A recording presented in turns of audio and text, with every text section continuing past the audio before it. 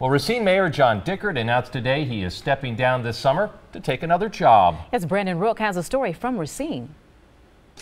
As you can imagine, the decision was not an easy one. Racine Mayor John Dickert is planning to step down from his current position, one he's held since 2009. Today and later this summer, we begin a new chapter, but it's one that I'm comfortable with and one that I look forward to.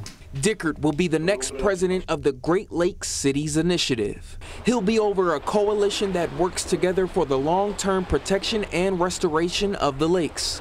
He says the Great Lakes Initiative reached out to him to take the position. I'm very, very passionate about water, and just as passionate as I am about what we've done here in the city of Racine. I think the time is right and the cause is right for me to accept this new challenge.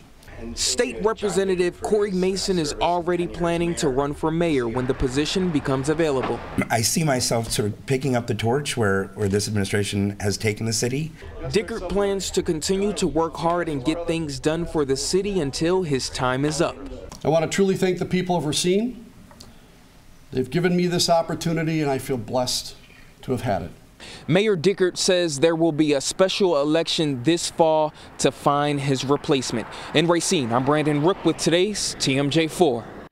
The Great Lakes St. Lawrence Initiative represents 128 cities in the U.S. and Canada.